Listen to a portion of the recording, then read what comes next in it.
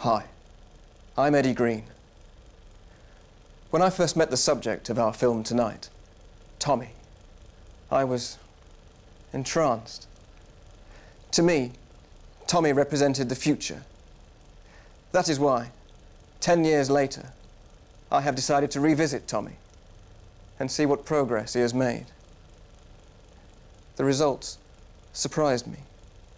And after you finish watching our film tonight, you may be surprised as well. In 1997, local boffin Dave Rose unveiled his new invention.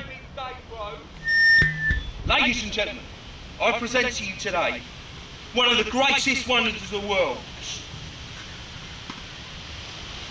I've spent my last 6 months working on this project. Ladies and gentlemen, this is my vision of the future.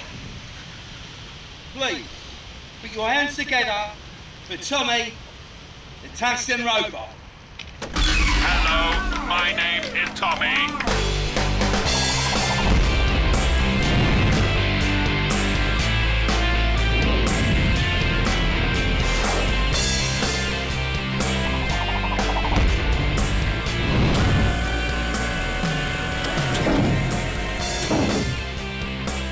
Tommy the Tungsten robot was, briefly, a national sensation. For a few months, the world couldn't get enough of Tommy. Local newsagent Keith Jones remembers those days. Yeah, they were crazy times. Reporters from all over the world descended on our street. I remember Dave lapping up all the attention. But, you know, these things die down. The world moved on, and I think after a few months, people just got tired of Tommy and Dave. And then that awful man just took off. Took all his money and women. And left us here with that thing. Dave Rose suddenly disappeared when a local haulage firm pressed charges against him over the theft of 100 weight of raw tungsten, stolen a few months previously. The biggest problem, of course, was that Tony Blair declared that Tommy was legally human. And so legally, he was entitled to live in David's bedsit and claim benefits. You know, sometimes I feel sorry for him. I see the kids tease him and the locals cross the road to avoid him. And I try and remember that he's all on his own in this world. Then he comes into my newsagents. And, well... Hello, Tommy. Hello, Keith. Isn't it a nice day? Yes, it's a lovely day. May I have a Mars bar? That'll be 40p, please, Tommy. May I pay you with nuts and bolts? Tommy, how many times do I have to tell you? I need money. I need money! I try to like him. Really, I do. Come on, out you go! But he just gets in the way. Come on.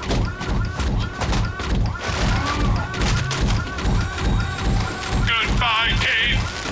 What does he actually need the Mars bars for?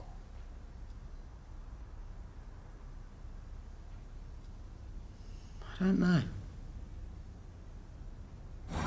Keith told me that Tommy spends a lot of time wandering the streets. I decided to follow him around to gauge the public's reaction. Unfortunately, I found that wherever he goes, he encounters a great deal of hostility. Hello, my name is Tommy. I'm trying to park here. Come on, clear it off. I'm meeting a very important client, so I need to get you out of the way. Tommy. No, Tommy, get off me! Right, I'm going to fix you. I'm going to fix you. Come on. Hey, don't do that, mate. Leave it. They'll put you away. Don't do it. It's not worth it. He is my friend. Hi. It doesn't end here, Tommy. You're costing me money. Now clear it off. Get out of the neighbourhood. Nobody likes you. Goodbye, Bruce. I can't open the door. Come on. You are my best friend, Bruce.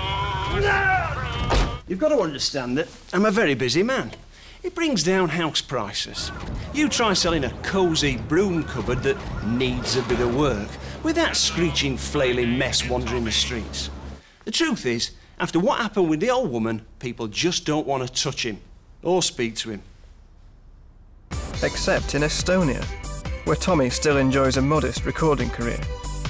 Here, we see him recording a track for his new album. Tommy, I'd like to try this again, and this time I'd like to get it right, okay?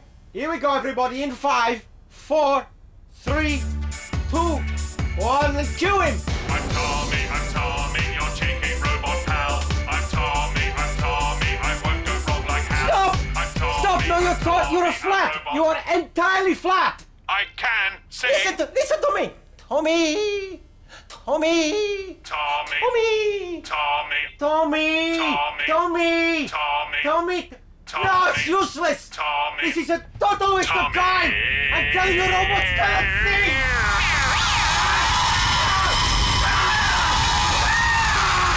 And that's another thing he does. He screams.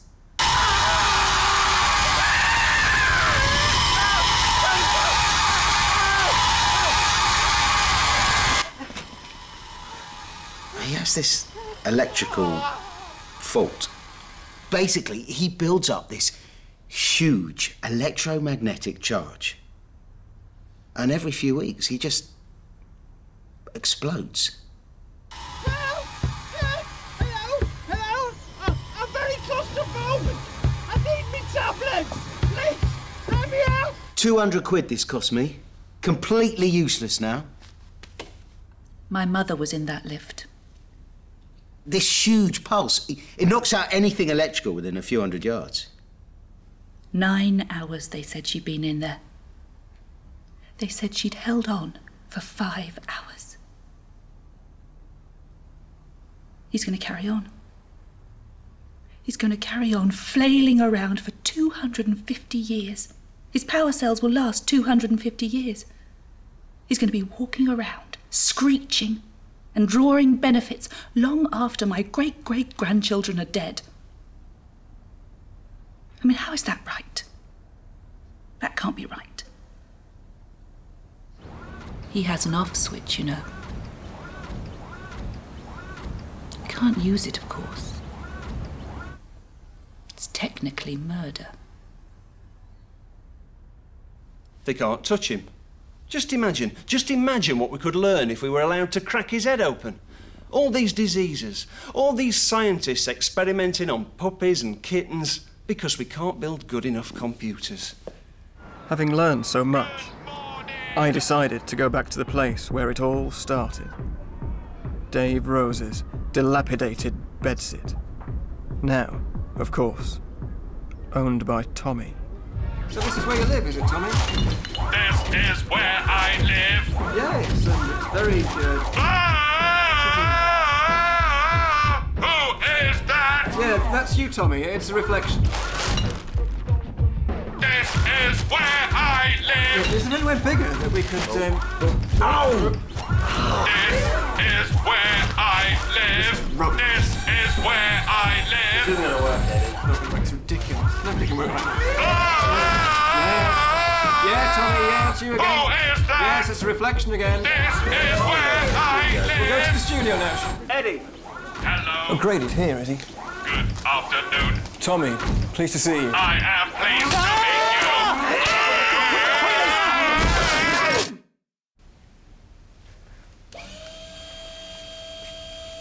Okay, we'll try this again, shall we?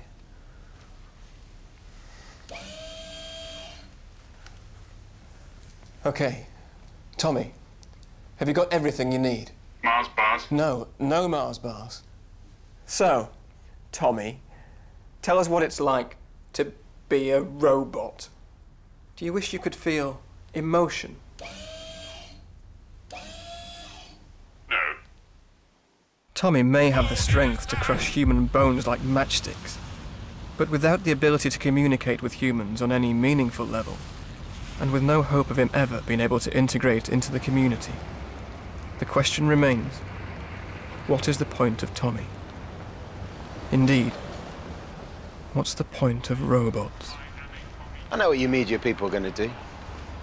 You're going to make this whole situation into some sort of metaphor for alienation in society. Aren't we all robots? Don't we all feel that we have to keep our feelings to ourselves because the other people in society don't want to hear them? Shouldn't we all be a bit more tolerant? Well, you don't have to live with it.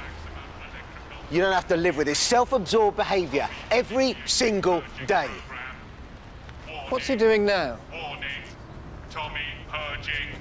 Tommy purging.